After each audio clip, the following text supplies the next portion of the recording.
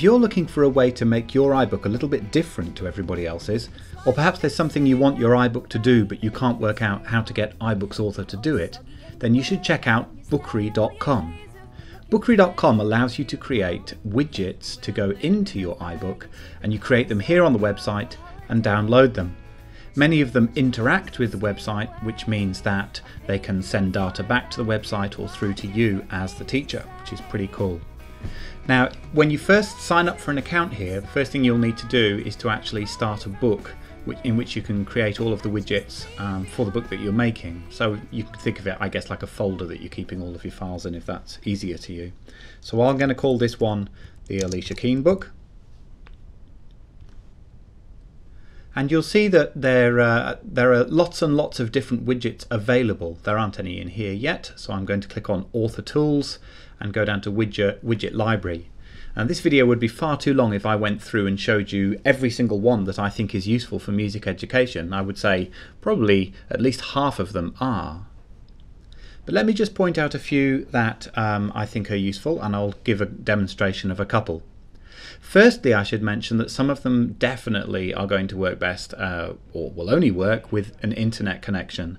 So for instance, the browser, which you can see here, is useful if you don't want to actually create a link to a website from within your book and send people out to Safari. They can actually stay within your book and look at a web page. However, you might find that once they click on a few links within the web page that it sends them out to Safari anyway. So my argument would be you need to think about what information you need online. Similarly, there are other things in here like the Soundcloud widget. Now, I would much rather just embed the audio file itself, as we've already seen is very easy to do, than use the Soundcloud widget, unless you specifically don't have permission to include the music but it's available on SoundCloud, or that you want to use some of the social media aspects of SoundCloud. But again, remember that if they don't have an internet connection, they won't be able to use that. The first one of use to us in the list here probably is the checklist. Now, of course, we already looked at how we can use, when we're in iBooks Author, how we can go into widgets and use the review options for seeing whether students have actually learned what they need to learn. But sometimes you might have provided them with a scaffolding for creating a song, and you just need them to check off each stage as they do it. So to start doing this, I'm going to click on Download this widget, which actually sets me into customizing it. I'm going to choose my Alicia Keane book, and I'm just going to imagine that I've given them some kind of composition task, and it's got a bunch of stages that I'm expecting them to go through. Now, we already know there are important things like which way our iBook Author is around, so I'll leave you to explore that, and you can customize these widgets with background images and things like that. But for now, what we really want to do is we just need to know what's going to go in our list. So you can see down here we've got checklist list, list title, list subtitle, list intro, and then a whole bunch of different styling options. So I'm going to call this composition task again, just like the widget is called, and I'm going to call this steps to complete. Okay, now the intro, there are a number of steps to complete. Please check each off as you go. Okay, so now you can see here this is checklist unchecked styling and checklist check styling. So that's just showing you once they've checked it, they've given it a tick, that's what it's going to, that's what it will look like. So it's going to get crossed out as they do it.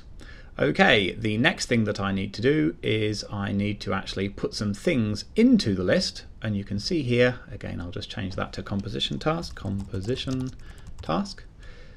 you can see here that there are examples for exactly what your checklist should look like. So you can have sub-steps to the tasks that they need to do. So for instance, if I write lyrics, then that might seem, well, okay, that's a straightforward enough thing to do, but students might need that breaking down into shorter steps. So for instance, choose a subject, think about the story, make sure the rhythm is consistent, rhyming, so on and so forth. Can't spell rhyming. Rhymes. And then whatever the next thing in the list might be, choose your chords, and we might have write a bass line, improvise a melody, record several drafts, so on and so forth. So there we go. I've got a list there now with some subheadings here, and I'm going to go down and click save. And once I've clicked save and saved it, then the download button will be available if I just wait and click download. Lovely. Now you'll see here as soon as it's downloaded it says, do I want to install it? That's actually going to install it on my Mac, which isn't what I want at all. In actual fact, what I want to do is to go back into my iBooks author and to find a blank page and to pull the checklist into there. So I'm just going to drag that into here. Again, it's going to have the usual naff formatting that this particular template has, but I'll just leave it as it is, and we'll come and have a look at that in a second, but just bear that in mind for now. I'm going to go back to the website because I want us to create a couple of different widgets here. So that one is saved. I'm now going to go back to Author Tools and Widget Library, and we'll see here checklist is what we just did. Drag and drop, that's a really useful one, and another thing that might be good for younger students here, if you're doing younger students. I'll give you just a quick example of how this could work. Perhaps nothing to do with the Alicia Keane one, but I've got an example here. I'm just going to call it Instruments of the Orchestra, and I'll save that very quickly. And again, I'm going to go down here. I could change the cover image. I'm not so worried about that. That's a startup image, but an important one, stage background. So thinking about this from a music education point of view, here's an orchestral layout that I've uploaded earlier, and I will just put it onto the background, and this is going to be for, I'm going to ask students to drag instruments onto the stage. So this has already got the layout for them. I'm not testing them on that, but I'm just interested to see whether they actually know what clarinets and bassoons look like. Fill the background with this image, that should be absolutely fine, and then I will choose upload items to drag and drop. So we'll now just go into my instruments folder, again a bunch of royalty-free images, so I will just upload all of those. They're quite small images, so it shouldn't take too long to do. And again, we've now got, there we go, a whole bunch of different instruments. Now normally you'd go through and put these into categories. You could put them into strings, woodwind, brass, or you could just say instruments altogether. I'm just pointing that out because you'll see a slight strangeness about the widget, because I'm not going to do that right now to save time. So again, I'll just save it as it is, and I will click download, and that will download my widget and offer to open it again, and I'll just copy it onto the desktop so it's ready to go. Cancel, or I'll just copy it into iBooks Author, in fact. So here we go, put that up on that same page. Lovely. Okay, so I'm going to just go back to the website now and have a look at a few of the other widgets, just talk about them quickly. So we've just done drag and drop. A similar one is drag and match. So for instance, match two violins together, match two, so on and so forth. Feedback is a useful one, allows students to send you an email through the iBook. Obviously they need an internet connection with that, and that's really only partially as exciting as Form Builder is. Now we do actually have in here, if I go down further, we do have something, if I can find it, called the Quiz Builder. Here it is, which allows very quick building of quizzes, and actually allows also students and teachers to interact online together. But I found even more useful than Quiz Builder is the Form Builder. And I'm not going to take you the whole way through building a form right now, but basically the story with this one is that, as you'll see in a second,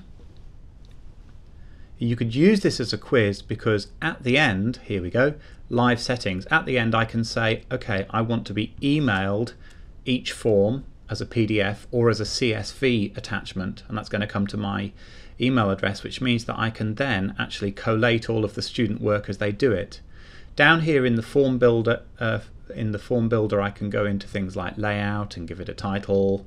I'll call it something like end of song exam. Or in fact, you don't need to use it for tests and things. You could use it, I'll give you an example, as a place where you might ask students to reflect. So here's, I think, a really useful process. At the end of each stage, perhaps, you could say, reflect on your, on your process. And we'll just call this process 1, because if you had week after week of how they were going with their composition or something, you might want several different process fields. And then I'm going to have a placeholder. What did you do this week? What went well?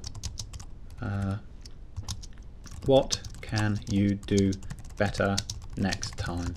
So I write those kind of things just to prompt students exactly what they need to write.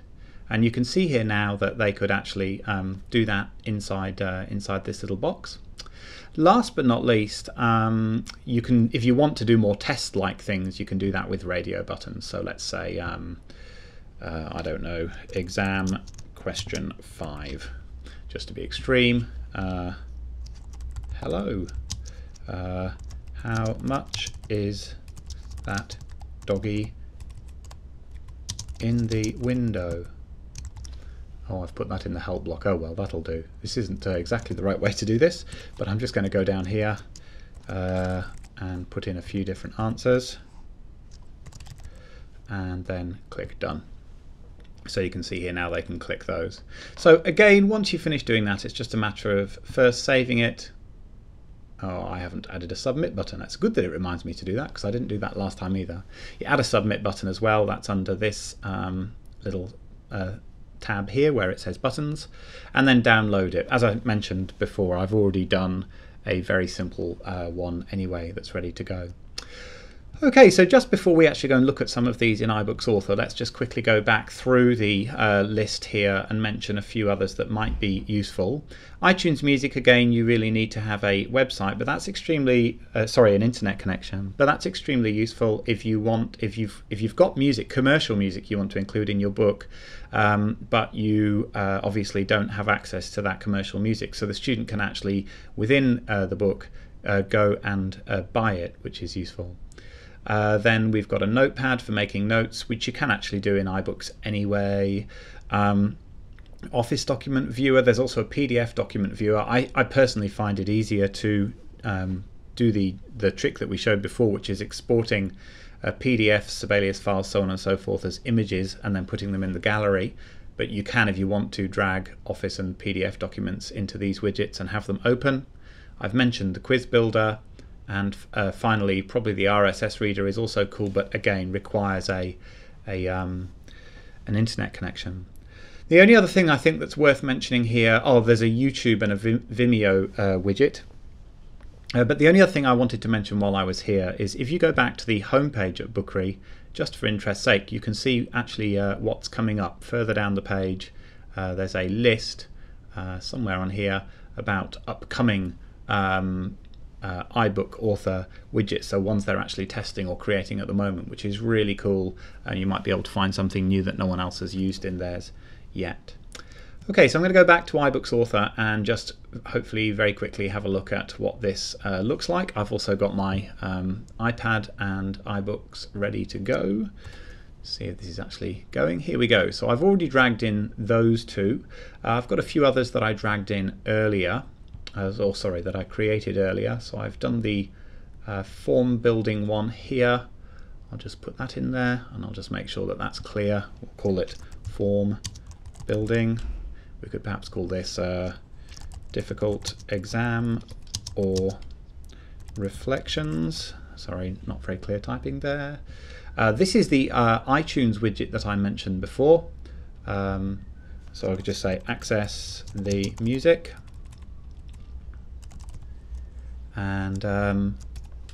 last but not least, I've already done a checklist one, so that's already in there. So what we'll do now is we'll send it into the iBook itself. I've clicked preview, so that's going to send it to my iPad, and I'll just drag the feed from my iPad over here so that we can look at it as it comes up.